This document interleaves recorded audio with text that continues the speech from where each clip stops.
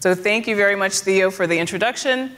My interest in diversity stems back for quite a while. Theo mentioned that my background is in engineering, and you might be wondering how an engineer became a social scientist. Well, in part, it was this. So I studied civil and architectural engineering, and I worked for about 5 years in the construction industry. I know, right? It's sort of like bad high school shots, right? So, bad first job shots. And that is me. So you can imagine that being an engineer and being a female in the construction setting would put me in the minority. Being a female of color would put me distinctly more in the minority, and you would be right, right? So this is actually in Chicago on the job site of what was then the New Chicago Board of Trade.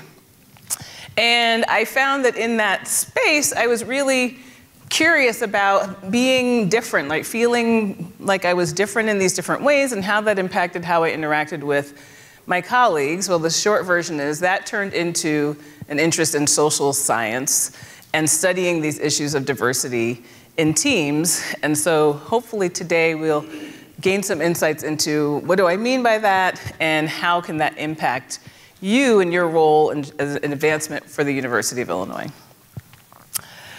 So when I think about diversity and that context, I really like to think about this quote, right? And this idea of the diversity and the value that diversity brings.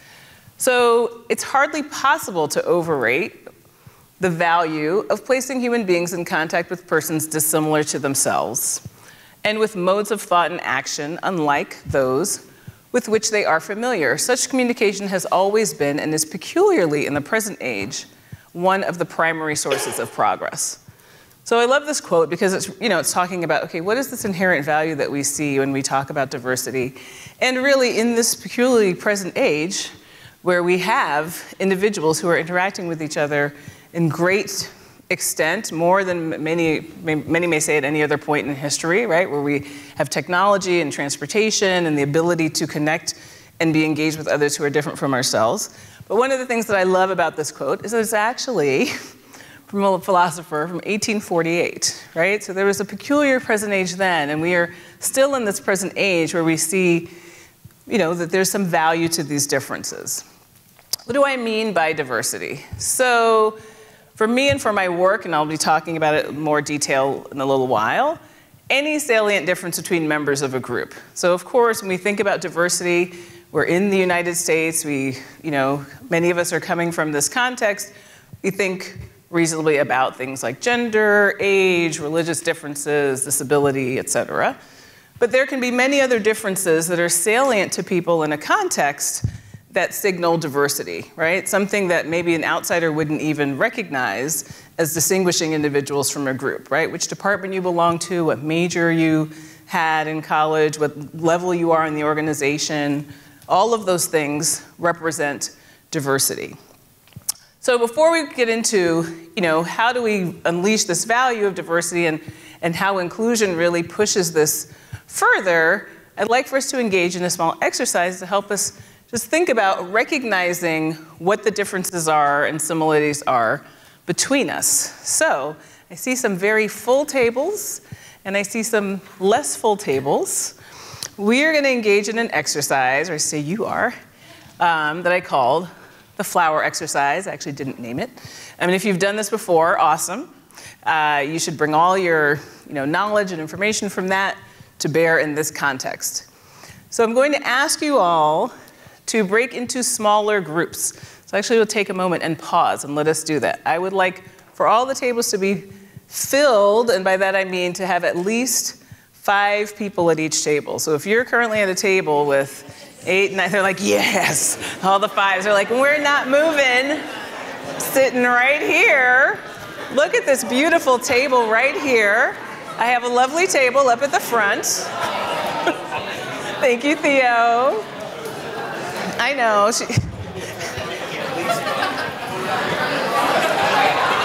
Oh wait, I'm sorry. Wait. Let me restate this. I see. Here we go. Apologies to those of you at large tables. I know. Ding, ding, ding. Okay. Excuse me. Hello. Let me restate. Theo's like, yeah, that didn't go well, right? Okay, so 5 to 6 people. No more than 6 people. No fewer than 5 people. Aha! We need some people. So if you're at a very large table, I invite some of you to move to another table. Thank you. Exactly. People here. That's right.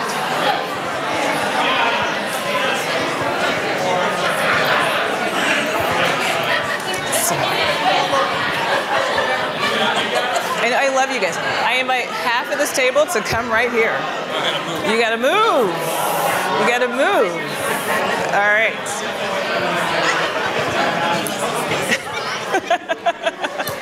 All right, are we good? Are we good? Are we good?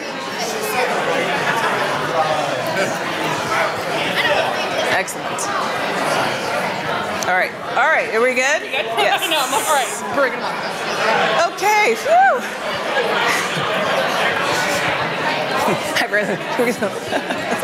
Do we need a hand? Feels like we need a hand, like getting to tables. Yes, all right. All right. Now that you are at your tables, let's talk about what you're going to do. So you may notice in the center of your table some paper, some crayons, and a couple of markers. So not only do I get some of you at least up and moving around, you can't hear me. Is that because of those people? I know it's too noisy in here. May I have everyone's attention, please? May I have everyone's attention, please? We're doing that? Doing that? That like clap once if you can hear me. Clap twice if you can hear me. Okay. Thank you. I love it. What a boisterous crowd. All right. Well, we love this energy. We don't want to spend all of our time creating groups, right? We want to actually do stuff. So let's do some stuff. So you're broken into groups. In the middle of the table, there's some 8.5 by 11 blank paper, some crayons, some markers. You are going to draw a flower together. This is amazing, right? We're going to work on drawing a flower together. And what does this flower represent? So one of those sheets of paper should represent the center of the flower. The center of the flower, you will draw, right, a flower center, and then you will write in the center things that you have in common, things that make you similar to each other in the group. Then each of the other sheets of paper is going to represent a petal. You can draw your petal, you can be creative, and each petal represents things that make you unique from everyone else at the table. So we will once again hear the conversation level rise because we're going to have to talk to each other about things that make us similar to each other and different from each other. Okay, well, bear with me, just hold tight for about 30 more seconds. Okay, so you will draw this. It'll be a little bit more challenging to hold up, but we'll do our best. And then maybe a couple of tables, I'll ask to present their flowers. Now, when we think about the center, let's not go for the completely low-hanging fruit like humans. We're all humans. Although if you have any questions about that, you can see Theo later if you're wondering about anyone at your table, okay? So don't go for the complete low-hanging fruit, but just brainstorm and talk amongst yourselves. And everybody pull out their petal so you can start thinking about and working on your differences on the petals, similarity in the circle. Questions? All right, awesome. So, oh yeah, question? No, we're good. All right. About 10 minutes. For the individual petals, is it your individual specific difference or collectively our differences on all your individual difference?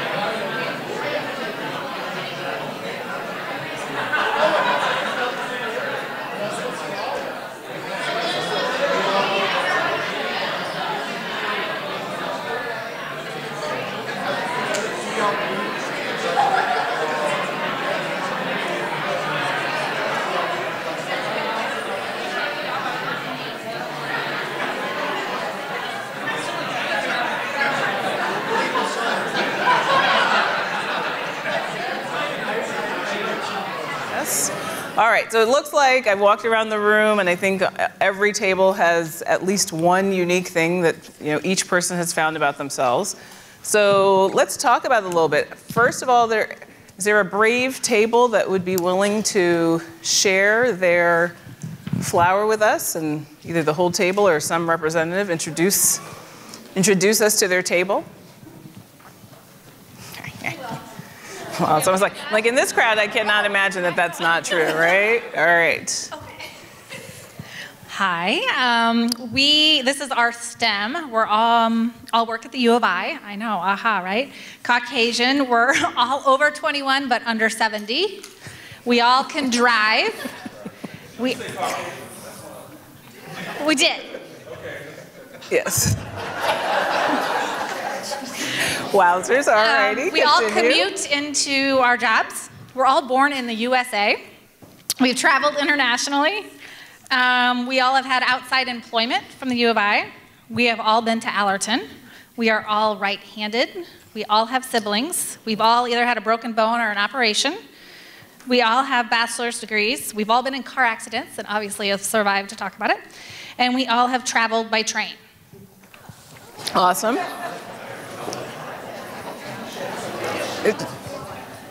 And your uniqueness? Oh, our uniqueness. Okay, so I'll pass it around. So mine, I thought I was one and done. I was just happy. I was a pork queen. What's that? What?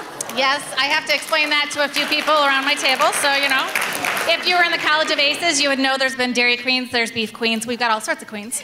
I went to Iowa State, so I was different at the table, and I've been to Japan.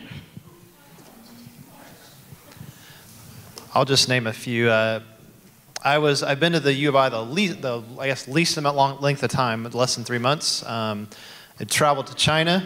I've got a black belt, and I've shaken hands with 2 current living U.S. presidents. Hi.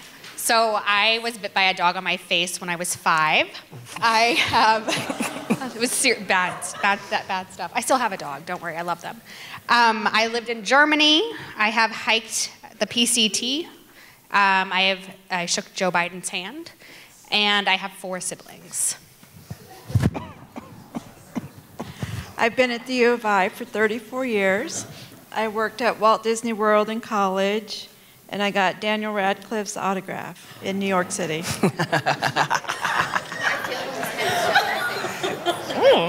I play the spoons, and I worked for a family that owned funeral homes. I drove a Zamboni, and I lived in Italy. Awesome, all right. All right, let us give a round of applause to that table, the daring table in the back. So I'm sure a number of those things sounded familiar to many of you. Do we have one other table that maybe had something that was a little bit different in terms of the differences or similarities that would like to share their table's outcome? Oh, Dale, did you want to share? Absolutely, yeah. Ooh, look, I love it. How do we flip that script?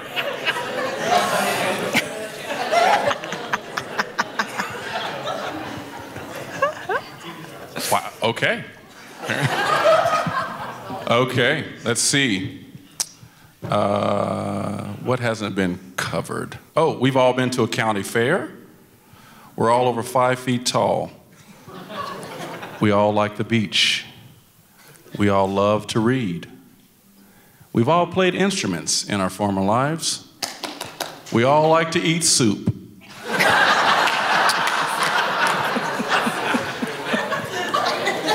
Each one of us has lived in another state besides Illinois. And we all grew up in hometowns of less than 100,000 people. Interesting. Can you even share those differences? Please. Okay, so you can't see my paper, but I drew the sign of a Gemini and put ×2 because I have a twin sister and I also have twin daughters. I have 4 children, so pray for me. I'm also the only person at the table to fracture their lateral tibial plateau. in a highly contested game of dodgeball. And I majored in biology in college, and I went to Mizzou.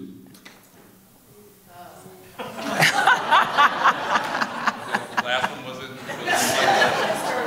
like the tour quote wasn't. So I lived in Washington. I have children out of college. I'm divorced. I worked at a hospital. I have all sons, and my degrees were in music and business. I was the only communication major at this table, the only former SIU Edwardsville employee, and I have the longest commute. I have a cat. I know, right? His name is Nacho. I went to SIUC, and my major was history. I've lived abroad. I'm the only one at the table who lives in Urbana. I worked for a political campaign, and I have more than one dog. I lived in South Dakota. I live in St. Joe. I was a psychology major, and I'm the only one with a boy and a girl. Awesome, thank you. Have a round of applause for everyone in the room. Okay, so raise your hand if through this exercise you learned something new about somebody that was sitting at your table. Okay, now keep your hand up if you think that that something new that you learned might help further your advancement goals. Or just keep your hand, all hands went down. So raise your hand if you think that it might. Okay. So we only had, right, so there's at least, I would say about half of the people in the room in 10 minutes, right, 12 minutes, just learn something new about people with whom they work and who I would argue it's useful to collaborate with to help further the goals of this group and the institution, right? New knowledge that might help you connect to individuals with whom you are trying to build relationships in different ways. So to me, that's part of the power of diversity, but the issue is that it doesn't work if we don't actually understand where our similarities and differences lie, right? If we don't know enough about who we're working with to see below the surface, in many instances, to other interactions, experiences, background information that we have that might be useful for us to leverage as an organization or as a group. So I'm going to turn the next session, that's part of the session, to some of my work and some done by others that helps us unpack a little bit more what is this underlying value that diversity and more so inclusion bring to the table. So diversity makes us rich. Great slide, right? So I am in the College of Business, the Geese College of Business, and there's work that's been done in the context of thinking about organizations and markets that has shown some differences. So in 2009, an ASA publication showed that companies reporting the highest levels of racial diversity brought in nearly 15 times more sales revenue on average than those with the lowest levels of racial diversity. 2014 study, the CAC 40, so that's in France, sort of like their big indice, and the top 40 companies in their large index. Companies with a higher proportion of women on their boards outperform those with a lower proportion in terms of return on sales. In a 2015 McKinsey study showing that companies in the top quartile for racial and ethnic diversity are 35% more likely to have financial returns above their respective national industry means.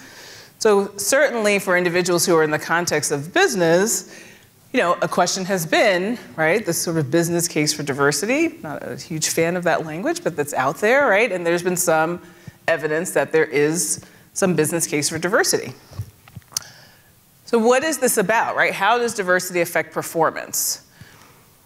So empirical work, like some of the things I've just shown you, shows diversity can and does, under the right circumstances, let's make sure we emphasize that, lead to better performance and decision-making in groups, especially in contexts where information has to be shared and processed to be successful.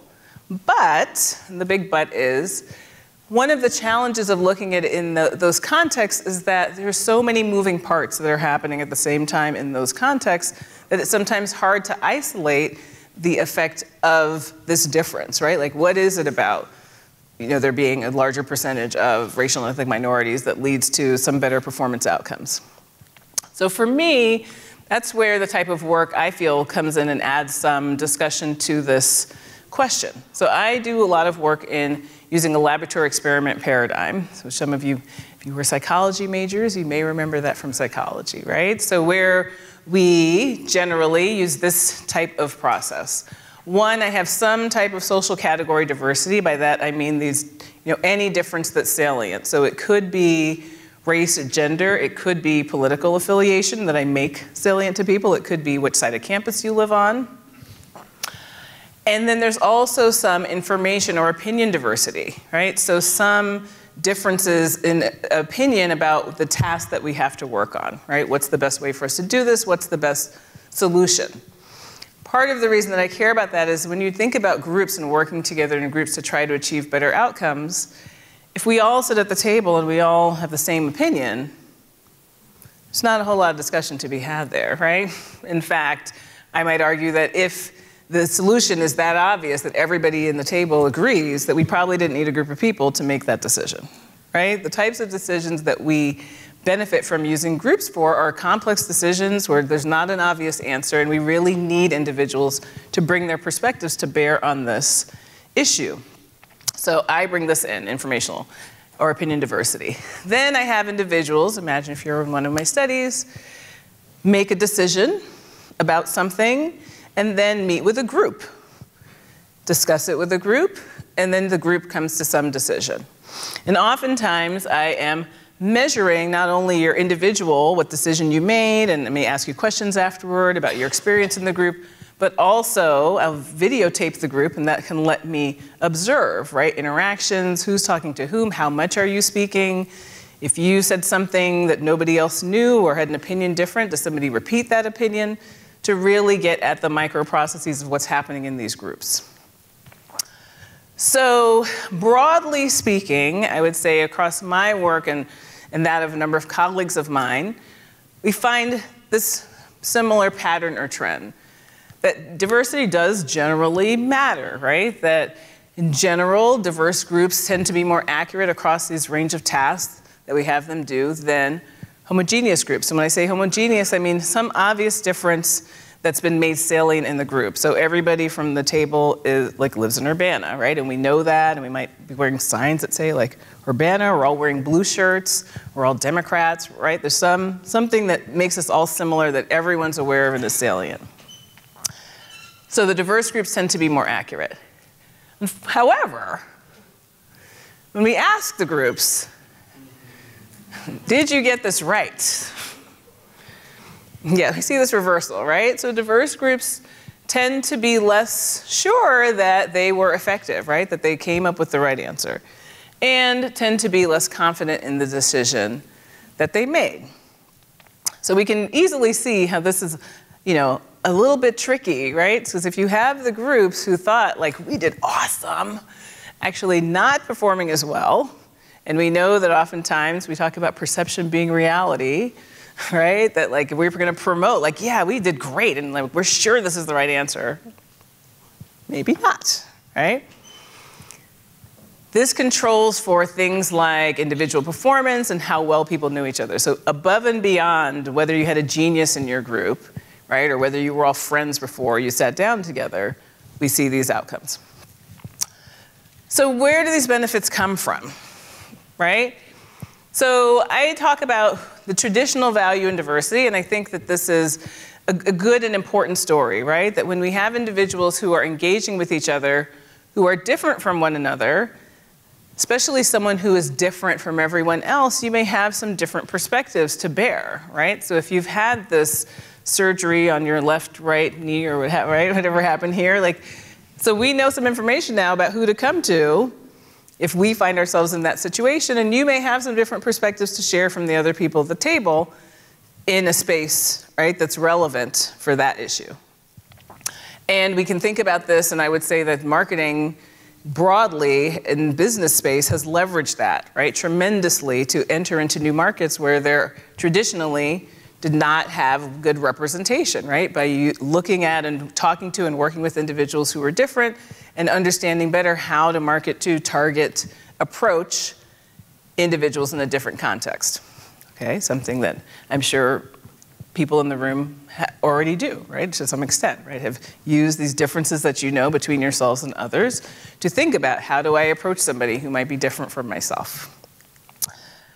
However, that's not the full story. So the benefit of diversity is not simply that people who are different are bringing this different information. It's that everyone is changing their behavior in the presence of diversity. So I'm going to talk more deeply about two studies that I'm very fond of. One's someone else's, one's mine, that really highlights this. How does diversity matter? So in this study, these were mock juries, and this used racial diversity. So in one condition, on the left, there are 6 jurors pulled from the regular jury pool and asked to do a short study where they're going to look at something kind of like court TV, have a discussion, and make a decision about whether this person is guilty or innocent.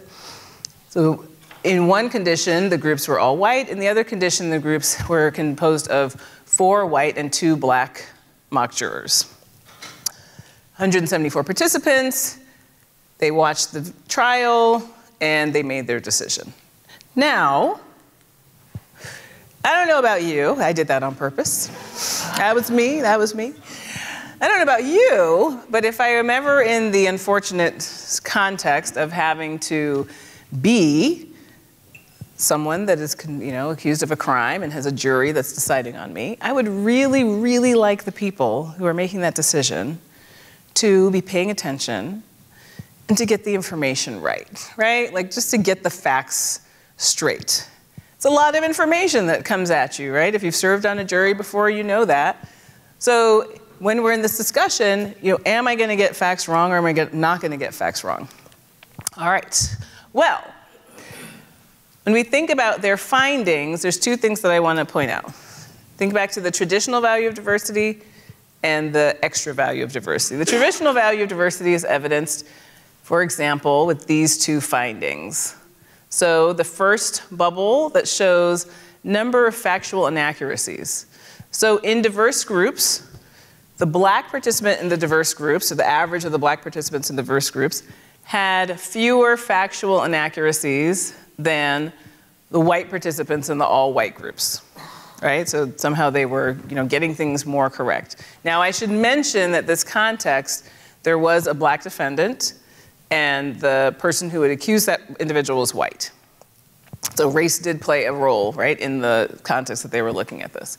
In addition, the number of race-related issues raised, the black participant in the diverse group raised more race-related issues than the white participants in the all-white groups. Okay, so that's totally is that story of like, okay, well, they're paying more attention, they've had experiences, et cetera, they're bringing that information to bear in the context. Great.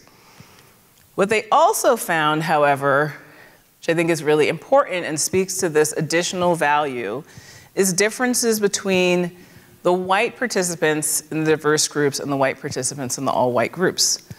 So in the diverse groups, the white participants were raising significantly more novel case facts, right? Information that was, nobody else was talking about this information, but it was relevant to the trial, compared to white participants in the all-white groups, and had significantly fewer factual inaccuracies.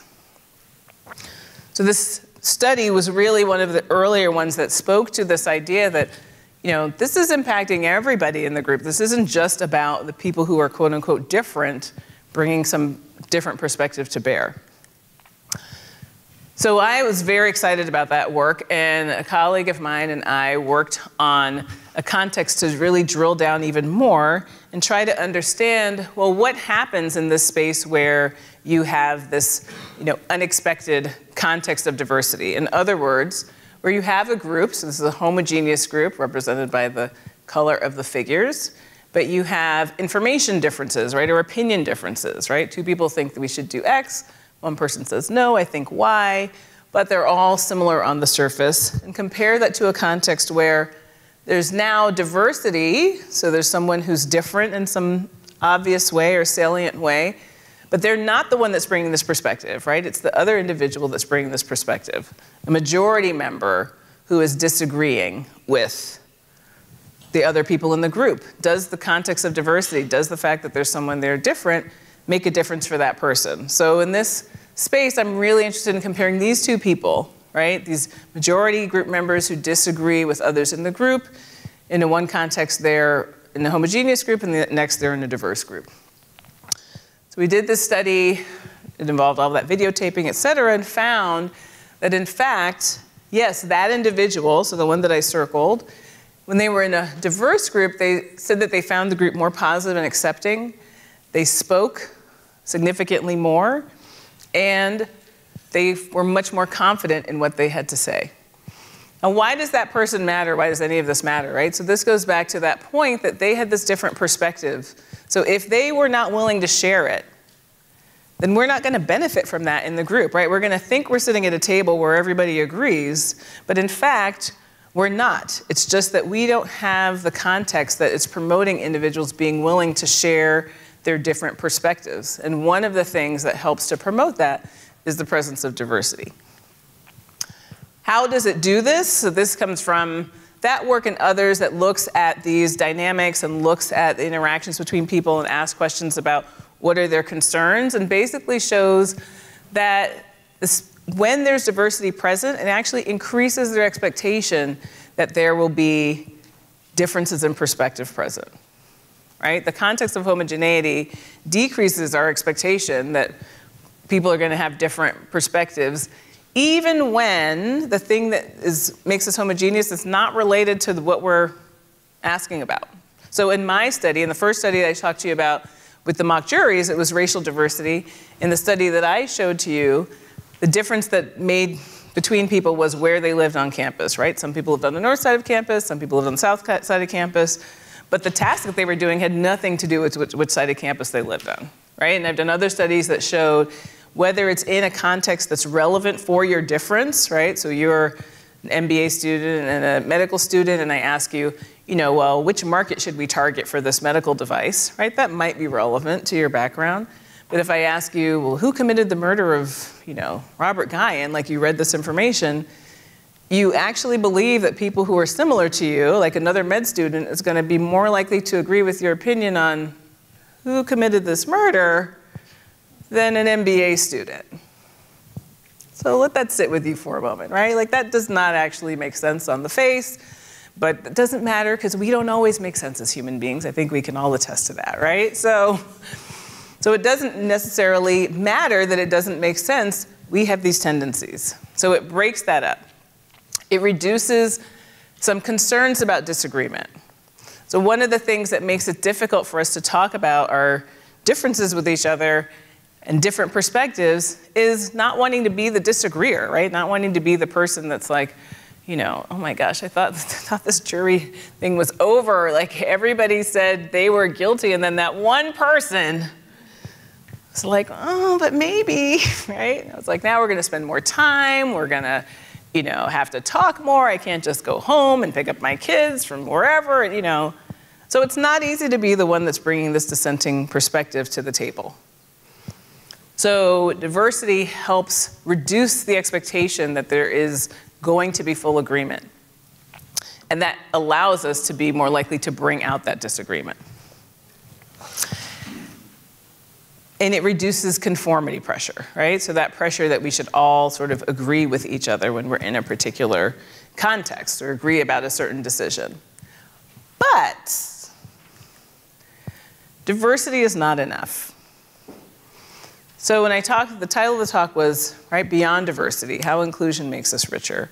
And one of the things that I would argue is the studies that are showing this difference in increased diversity and these positive outcomes around wealth and income generation and sales returns are looking at contexts where high percentage of individuals in the organization are racially or ethnic diverse in a couple of those instances, right? And it was gender diverse in another instance. The mere presence of diversity does not by any means guarantee a space where people are willing to engage and discuss and talk about these differences. right? That's where inclusion comes in. What is inclusion? So 2 quotes that sort of, speak to it indirectly. Diversity is being invited to the party. Inclusion is being asked to dance. Where did the language of inclusion even come from? Right? There's lots of discussion around diversity for, many, many, many years. We've had this idea of diversity, and it grew out of the realization that just having numbers, right? So having people that represented certain groups was not sufficient to make sure that we were actually engaging, talking with each other, leveraging those different perspectives that we hoped would arise from the fact that we have these different people present. It's beyond diversity, right? It's really about being included. So I'm going to pause for a moment and ask a question to the group. It goes back to our flower exercise. So when you think about how you came and decided, right, how you were going to approach the exercise, how did you decide what to talk about when you were trying to think about what made you unique from everybody else in the group? So this is not a rhetorical question. So how did you decide? Right, so I should put that out there. So how did you decide, right? Like, I mean, there could be anything, and lots of different things got mentioned. Yes? I think we thought of things about ourselves that we thought others might not share. And then we asked anybody have this in common, and we were surprised when some did. And so then we kept looking for things that we did not have. Okay. So is that a pretty common, people say, like, approach that, right? Many of us use in the room, some nodding heads. Yeah, what about here? We went the opposite. Okay. Trying to figure out what we had in common. At least in my case, I kind of look around the table and like, what's about us? Right? I'm not going to ask, are we all Caucasian or are we all male? Right? It's honest. Yeah. So we went the exact opposite direction. And from that, we realized we'd have one person, one left. Okay. So it's interesting. I mean, you can think about the context of asking those 2 different questions, right? On one hand, so what makes us all similar at this table, and realizing like, oh, there's, fewer things that make us all similar than I thought. And now that's bringing out like, oh, here's ways that we're different. Or thinking about, well, what do I think might be different about me, right, than everybody else at this table? And that's definitely a common approach. And I could imagine that the context in which you're seated, it might raise one of those approaches versus the other first to your mind, right? If you are looking around the table and you see a lot of similarity, you may think, oh, well, here are things that I could see like make us similar, and we're sort of going down the similarity path. Where the opposite might be true, right? But I think that's less important than this question of, if you look around the table and you say, okay, how might people be different than me?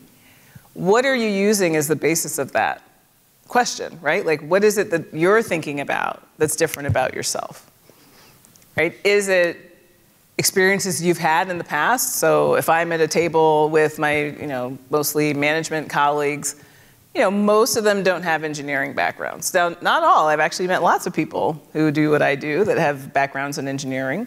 But it would be a safe one for me to put out there because I've been in these contexts before and had that experience that I was different in this way, right? But oftentimes, we are effectively feeling out, right? We're looking at others and we're trying to think about, okay, how, who do I think you are, right? And how do I think that you may be different or similar than myself, right? Now, I don't think we do this exercise every day formally, but we actually do this exercise all the time, informally and sometimes unconsciously when we engage with others.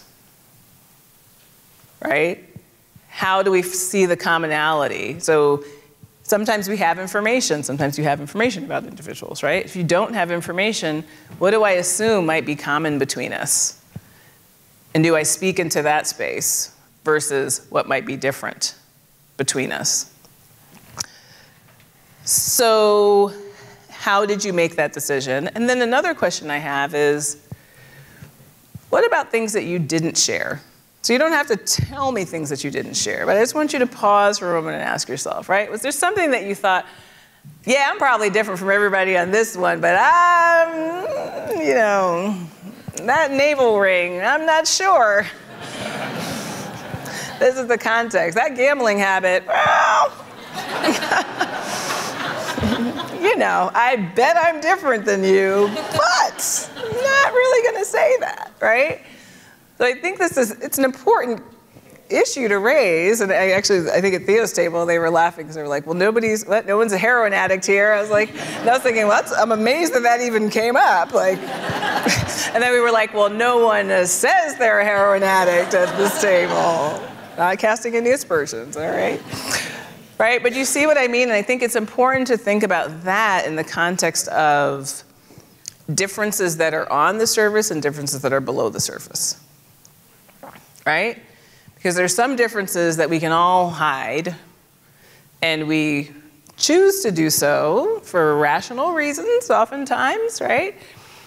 But there are some differences that you can't hide, right? They are obvious. They are part of who you are. And we know that individuals, as human beings, we encode these differences, or we try to, right? Our minds want to make the world as simple as possible so that we can go about our lives without being bombarded constantly with our brain, right, thinking.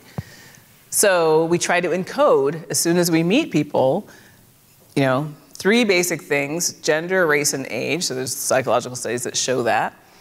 And those differences, whether the person encoding them is right or not, right, you can't hide those differences.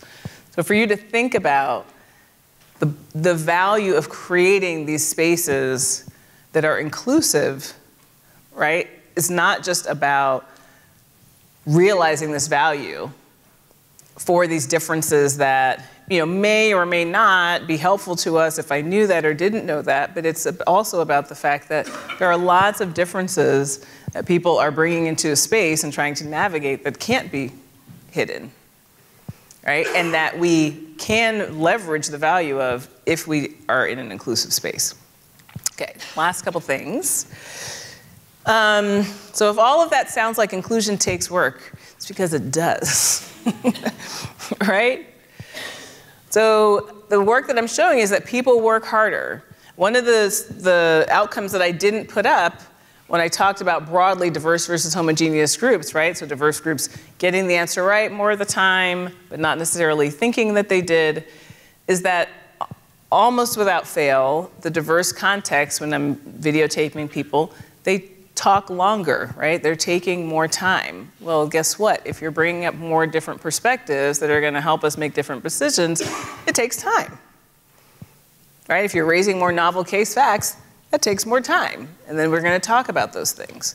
So people are working harder in those contexts. But if you're like me, we don't like hard work, really. You know, I have a 13-year-old son, and I'm like, I feel you, man. Like, I would love for things to just happen for me without having to work very hard for them to happen. You know, like, he just wants every day to be a soccer game, not like to actually practice. I'm like, well, you know. But in my heart, I understand. It doesn't work like that, right? We don't want to work that hard. And even worse, what if we're working hard and we're not feeling that satisfied? We're thinking, oh, we probably got this wrong, you know, because we didn't all agree and we spent all this time and this was like, you know, like going back and forth. So I like to use this analogy, right, about going to the gym.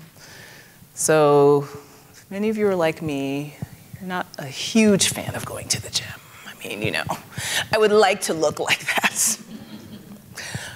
But do I want to do the work to actually look like that? Well, you know, obviously not. But, you know, I do go to the gym, I do exercise, and why do I exercise, right? I don't go to the gym thinking like, oh, it's gonna be so great, I just can't wait to get in there and like get on that spin cycle. And if you're one of those people like, oh, show me how, right? Right? But I go because I expect that the work that I put in is going to benefit me, right? I'm gonna work hard and there's gonna be some outcome. And by the way, the harder that I work, the easier, hopefully, it becomes over time to be in that context, right? To get on the treadmill, to get on the bike, to lift the weights, and to see the benefits that I want. So for me, a big part of the story about diversity is to get us out of this mindset of, that it's easy, but rather we're going to work hard and we're going to see a payoff for this effort that we put in to the process. So to unleash this full power, the potential that we have of inclusion, there's a few points, right? One, to really seek out different perspectives.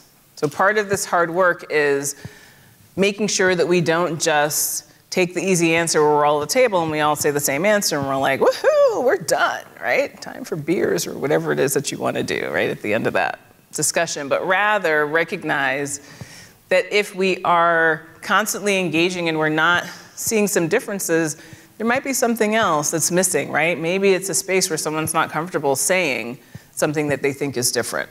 And there are tools that we can use, including anonymity, including, some group structural tasks where we brainstorm and put information out there before everybody has decided, right, what the answer can be, that can help us create a space where people feel more comfortable sharing different perspectives and asking, right, directly, okay, someone's not talking or no one has raised the contrarian view, let's debate that point, right? What about the other side of this?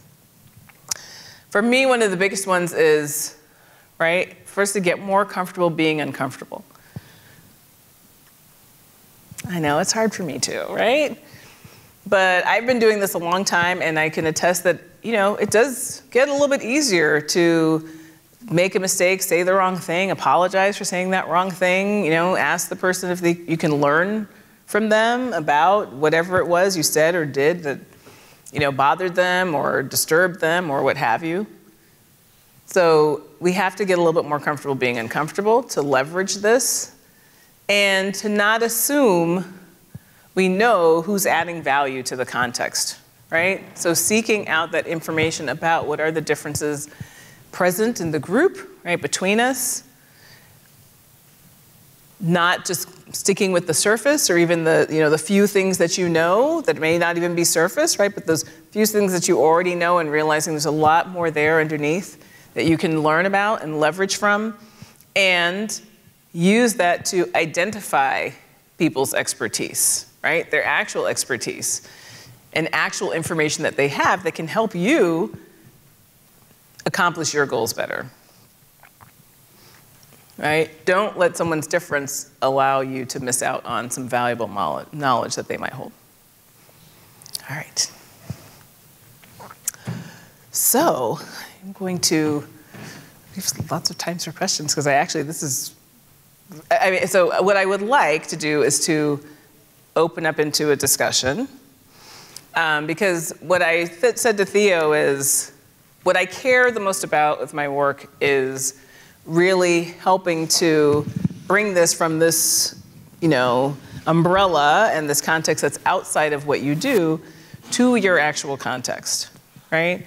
How do these points that I've raised and broader questions about diversity and inclusion resonate in your context? So I'm going to open up now to questions and answers in that space.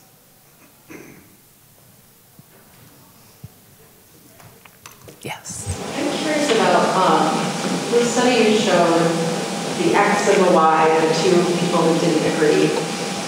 What that looks like if the person who doesn't agree isn't of the dominant group. You know what I'm saying? So does it matter if that person, if it's homogeneous, that says one thing. If there are more diverse voices in the room, does it matter? I imagine it does. Who's the one sort of dissenting? Yes.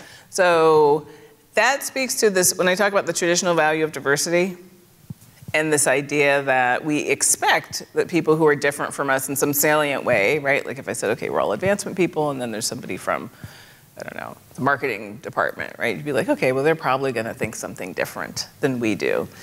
And to your point, if that difference is something that we recognize and believe has value for the conversation that we're having, then that's great, right? So it allows the person who has this difference to express that difference, and importantly, when I talk about inclusion, it allows us to include that perspective in the conversation. So the mock jury one that I talked about, and I've studied this issue in a different context. One of the reasons why I think that racial diversity helped performance in that context was because the context had some racial dimension to it, right? And so the black jurors that were, mock jurors that were there were seen as experts in a way. So if I see your difference as expertise that I value, then it's more easily incorporated, right? You are included. Unfortunately, if that difference is not valued, right? So there's some work that has looked at in small groups of males and females and put women in the context where they had expertise in the group, or men in the context where they had expertise in the group, but it was a context where it wasn't expected that women would have a lot of knowledge. The teams didn't benefit from that expertise, right? That environment, I would argue, is not the kind of inclusive environment that we are trying to promote that would allow the group, the organization, to benefit from this inherent expertise. Rather, you were different from everybody, but we didn't necessarily value that difference, and so it wasn't helpful. And so that's a big but around what I said earlier, right? Diversity can be beneficial under the right circumstances. And that's, for me, why I think inclusion as a concept is so important. Does that answer your question? Yeah. Yeah. So in the next step of that, right, if you think strategically, right, how do you identify strategies for being, for identifying those expertise, right? So, you know, just thinking of my own staff, one of the things I've tried to make sure that we do is we include civil service staff in all of our meetings and our discussions about strategy and where we're going and that kind of thing. But I've been in units where, you know, civil service is never included in that, right? And as over time I've seen in those folks, you know, real talents that make the work better, right? But if you're coming in, say, to a new situation, you don't know people personally. I mean, I've been there 4 years, so, you know, it took me 4 years to feel really comfortable with that. How would you go about identifying, you know, those expertises that you do value? So it's a great question. I love that example on two levels, right? Of, for example, including the civil service into the conversation. So I certainly have been in contexts where I've seen that done well. I've been in contexts where I've seen that done not so well, right? In a different dynamic or domain, even just something as simple as, you know, our gatherings, so not even about the work, right, but just gatherings where we regularly are comfortable letting everybody just sort of filter off into their groups. So all the civil service people over here, and, you know, I'm faculty, the faculty over here, and the doctoral students are back there, and like, this is just fine. So you can imagine the diversity scholar, I'm like, you know, yeah, I mean, there are times where we just want to talk with people who are dealing with a similar issue than us, and we want to get some specific information, but there's lots of loss that happens, I think, when that's not leveraged and promoted. So one simple way, I mean, not that I'm suggesting you use the flower exercise or, you know, but, you know, something like that I think is fine, right? Especially at an early stage when new people are coming into the group, because I think that there's also this context where people who've been there a while feel like, well, I already know this and I already know, right? And so like, why are you doing this thing? So we can help like blame/leverage our newcomers and say, hey, you know, we've got new people here, and like, let's open up and, you know, do some exercise that helps us understand, like, well, where do we care about expertise, and what experiences have you had that fall into that category? Because it's not always on a resume, right? Especially to your point, if it's a job that is outside of, you know, you're doing a civil service job that seems like different than, right, the work advancement. Does that help?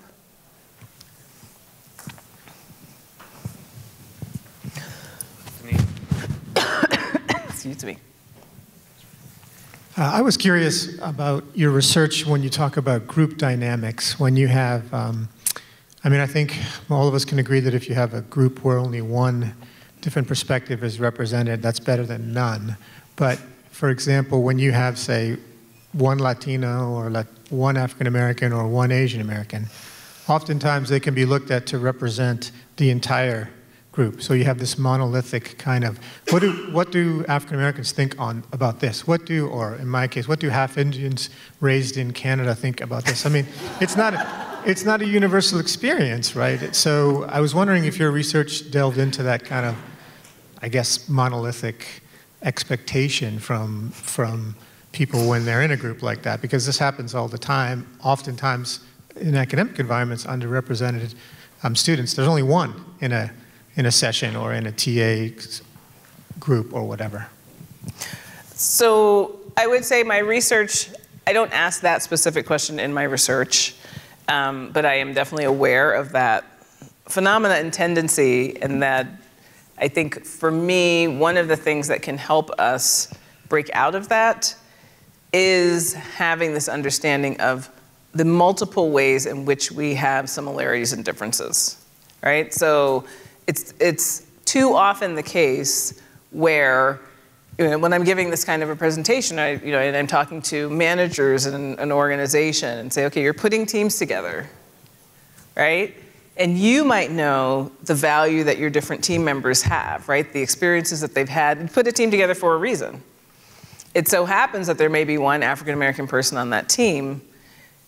You probably didn't put them on that team because they were African American, right? They have some other knowledge, experience, value. Now, it may also be beneficial to the team that they're African American, but that's not the sole reason. But are you actually communicating that to the rest of the team members? Right? Are you just assuming that everyone that's getting together knows? Oh, we know, right? Like, why we're here. Like, we all know what the value is that everybody brings. Not necessarily, right?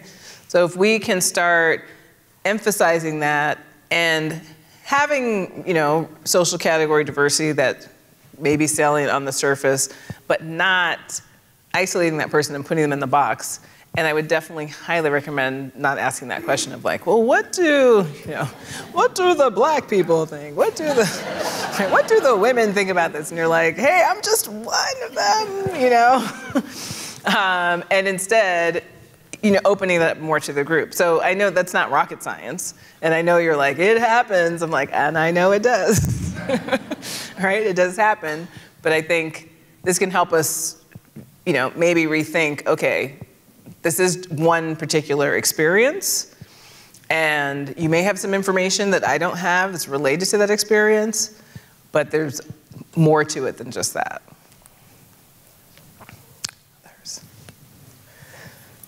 Hi, so I'm interested if you could talk a little bit more about creating an environment that is inclusive, similar to kind of the question that was asked earlier around strategies. And I'm also thinking about this in the context of advancement, where we get, there may be team members who come in rather quickly, or there's transition that happens kind of frequently. And so just kind of wondering, the traditional kind of line of thinking in teams is that storming, norming, performing structure. And I don't know that it's difficult when there's a lot of fluidity in the process to create an inclusive environment at the same time. So I'm wondering if you could talk a little bit to that. Sure.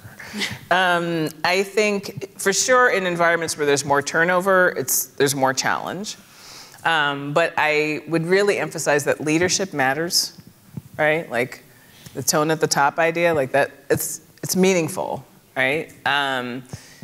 You're setting the tone, you're helping to create norms of behavior, interaction. When I talk about something like promoting dissent, right? That means, when someone says something that's different what others said, right? You're not cringing or eye rolling or like, oh, now we have to sit, here comes the different, whatever, right? I mean, or you're actually asking for, right? Facilitating.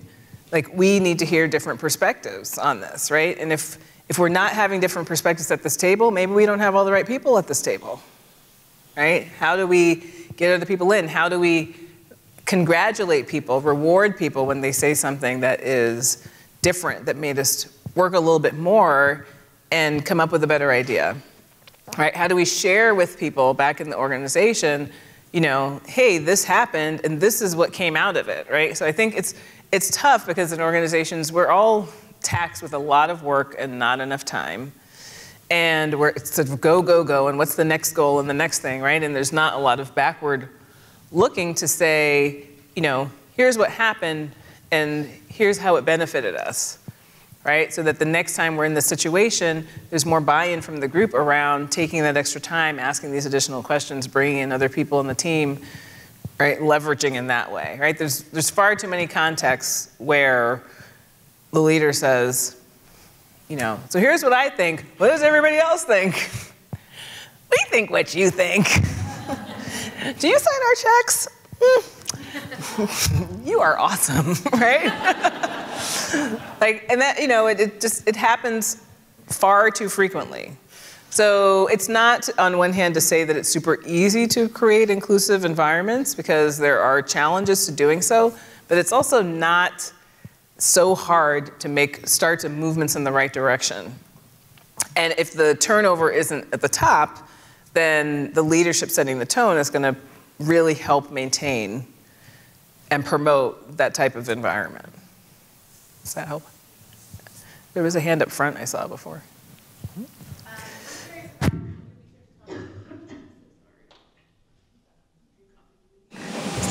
Hi, I'm curious about what your research tells you about different generations approach to diversity and how we are working together to overcome those challenges, because we all are here working together, different generations, and how that is unfolding. So I have actually personally not looked at age diversity in my work. I've looked at some of the differences I mentioned before: gender, race, political affiliation. What I know about generational diversity is that, you know, there are, again, we have to be very careful, right?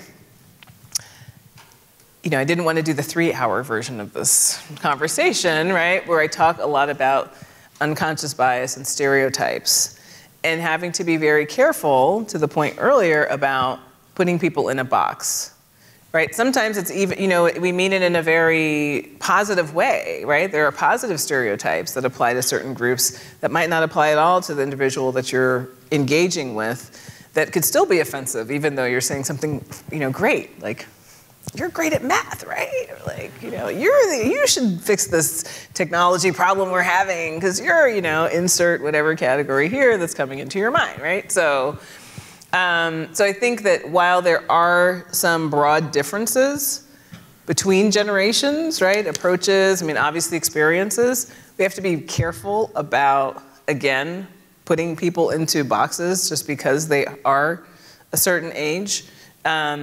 You know, or come from a certain generation, but it is a difference that needs to be managed, and it's definitely a difference that can be leveraged, right? I think there's work at, one example I can think of is, I think it was the BMW plant that made some shifts and changes in the way that they set up work for older employees, and got huge productivity gains, right, out of making some changes that made the workplace more adaptive for that population. Whereas if they hadn't been open to thinking about the value of all the different employees that work there at every age, they may not have done that. So I know that's not a deep answer to your question, but I think really thinking about how do we leverage, again, what is your expertise in this particular domain? You know, how do we leverage that to benefit the organization? I mean, are there specific examples, or like, I'm open to that too. People are like, we're not going to say anything specific. But if there's a specific example you could think of, I'd love to talk about that too. No, nothing comes to mind. I'm noticing that I'm someone who's been in the room a long time now, and it's just there's an awareness of I'm stepping into the more senior generation, and I'm adjusting to that.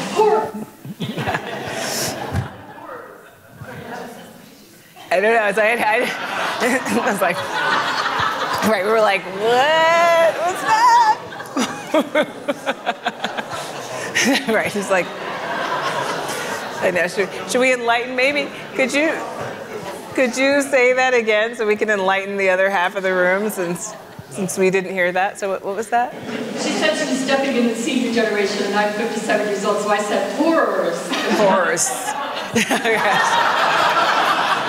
Yeah. Exactly. Thank you for that clarification.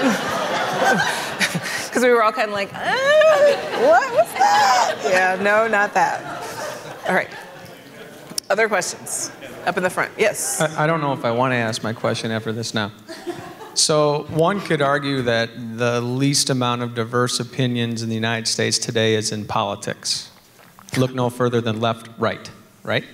How do you take some of your research, or do you take some of your research to educate the American population and people that there is greatness in diversity, right? And like the slide that you showed with having your opinion and thinking it's the greatest opinion ever, I mean, that seems to flow really well in that space. I was just curious if you could talk a little bit about that. Well, thank you. I feel like there's a compliment in there, so I'm like, yay, thank you. And I'm trying. I will say, you know, there is sort of the academic, like, at your computer, just like typing out papers that sadly don't necessarily go to a broad audience. But some efforts to share findings more broadly, right, in the hopes that people will value them and use them to benefit. So I have been able to do some sharing. I'm happy to share more, so feel free to, you know, spread the word, if you will. But I want to come back to the first part about the political context that you mentioned. I think that's a really interesting one and important one, because there's a paper that I'm working on right now that we actually use that context as sort of the start to the paper, and talking about the challenge of sharing different perspectives when you are in a majority, right? Or you, not even in a majority per se, but when your perspective differs from somebody who is in your in-group. So what I think we're seeing is not actually a lack of difference of opinions, it's a lack of difference of expressed perspectives, and a lot of pressure to conform within these groups because the stakes are very high. And we can see that if you decide to step out from the dominant view of your group, the threats are real, right? I mean, it's not an idle context. So I think from my perspective as a diversity scholar, we are suffering as a whole en masse because dialogue is not happening, right? We are not actually fully engaging and allowing people to share these different perspectives because there's so much threat and risk and fear. And I think I would build on that to say, in this space, in the space of the work that you do, that's also a challenge, right? I mean, for all of us, it's a challenge because we're in a space right now where I feel that, you know, questions, assumptions, like there's just huge negatives to saying anything that is construed by someone else in some negative way. And granted, I think we can also say that there, you know, there's lots of negativity out there too, right? So it's not like, you know, everyone's has good meaning and good intent, right? There are some people out there that have some clear ill intent, but most people, I would say, don't have that ill intent, but many people are very afraid to say something, right? To ask questions, to engage, because they don't want to be put in a box of, you know, othering you, right? Or being, you know, racist, sexist, etc. For me, that's completely the opposite, right, of what I'm trying to say, in that how do we benefit from these different perspectives if we're not allowed to talk with each other, right? Or actually share different perspectives and make mistakes, right? And be a little bit uncomfortable and not, you know, slam somebody the first time that they say something that, you know, may be, you know, uncomfortable or awkward or even wrong, right? Just incorrect. So I'm personally experiencing it as a very challenging time because I think the stuff that I want to promote the most and I think will push us the furthest is really feeling some pushback right now, you know, from both sides. So I don't know if that was helpful. All I can say is that I I highly encourage everyone in the room to get more comfortable being uncomfortable, to be willing to engage with others and risk having some conversations that are uncomfortable, and to think about asking questions, right? Like, so how do we find out where the expertise lies? How do we find out, right? Who knows what? You know, we can ask, right? Go less on our assumptions and ask more questions. I just want to say thank you for coming here and sharing this information. I think this is very, very important, especially for us, because a lot of us in this room are major gift officers, and we encode information. We look at where people live, we look at their giving history, we look at their age, and so a lot of what we're doing is interpreting, and we're interpreting things imperfectly. And I think you can tell that sometimes when you're attending events, and those events are overwhelmingly white and Caucasian. And I think it's so important for us all to absorb this message and to be self-aware in this space. So thank you. Thank you for that. I really appreciate that, and I really, again, encourage you all, because I think that the work that you're doing is really vitally important for the university, not in just the obvious way, right? Like, obviously, you know, our salaries, the students' ability to get scholarships. I mean, you know, like, this is the support of the university in so many ways. But I also want to emphasize that the work that you do in reaching out to people is not just about leveraging their experiences when they were here and building off of that and their interest in, you know, it's also continuing that, right, experience, like helping those individuals engage now with the university. And that, you know, for myself, like, I was a civil engineer, right? Now I'm a social scientist. Okay, I'm still an engineer. But I'm also a social scientist, right? And so if my institutions that I attended want to engage with me and only think about me through the lens of my major, they're going to miss a lot, right? For me, when I was in grad school, I really came very much into my identity, my racial identity, right? Like, it really became very important to me, and I engaged with people around that.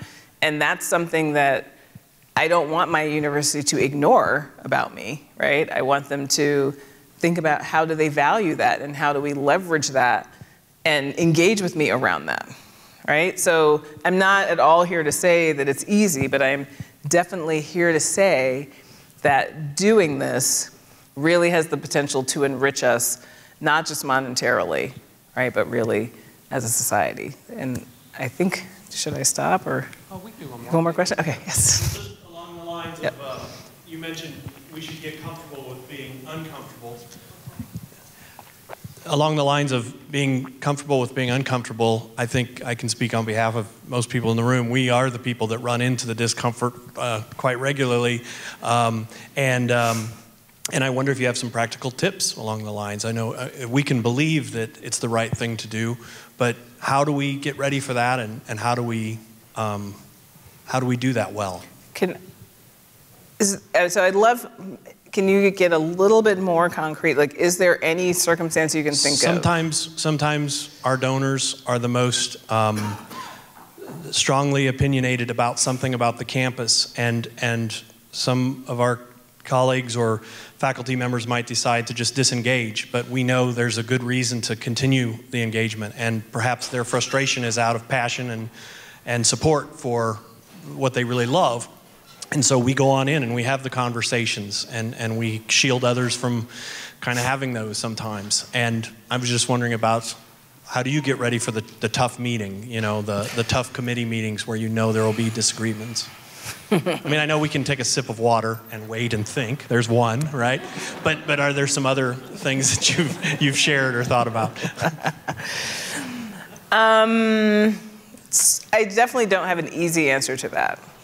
I will say that it's an issue that crosses so many different domains.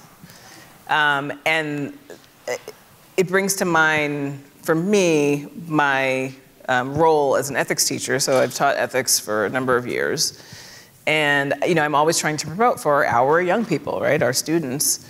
the importance of having a compass, setting boundaries, right, standing your ground. And it is amazing to me how often the concern that comes out is like, but if I say something, I will be fired. They will fire me. I will have no job, I have no, right? And I'm like, whoa, whoa, whoa, like how did we get to, you know, this ultimate like terrible outcome? I'm like, in fact, I show them, you know, a number of cases where I'm like, actually what happens most of the time is, you know, one, you shouldn't make the assumption that the person asking you this question did so knowingly to do something false, right? Secondly, even if they did, and you decided that you didn't want to do that thing, there are many circumstances where they just go ask somebody else, right? Like if they were asking you to sign this document, it's like, you're not the only person that can sign it.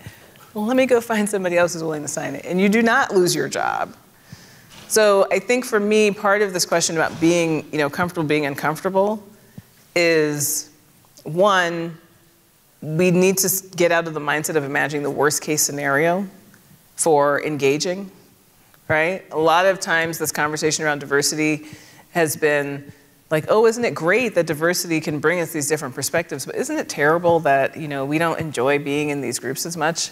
I'm like, you know, no one said that we were running screaming from the room, right? Like, I never want to work with these people again. Like, this was the worst experience. Like, right? That's not the standard. So when I say getting comfortable feeling more uncomfortable, it's not like, you know, it's not going to be water torture, right? Like, it is going to be an awkward conversation, right? A difficult conversation. But if you never engage in that difficult conversation, like, how will you move the needle? So that's one. And two is, you know, I hate to say it, but it's just like, we'll have to deal with those consequences, right? Like, there can be consequences. You know, I can't say that there won't be any consequences. But again, if we never do anything different, then we're not going to ever have any different outcomes. So, yeah, you're welcome. Theo?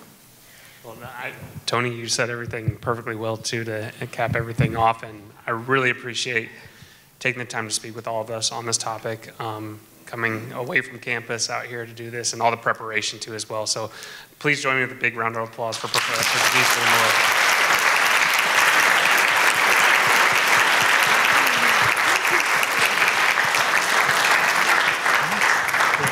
Enjoy the rest of your day. Thank you very much. And, you know, I am on campus, so if you have questions or you want to reach out, absolutely feel free to reach out to me. Yes, thank you.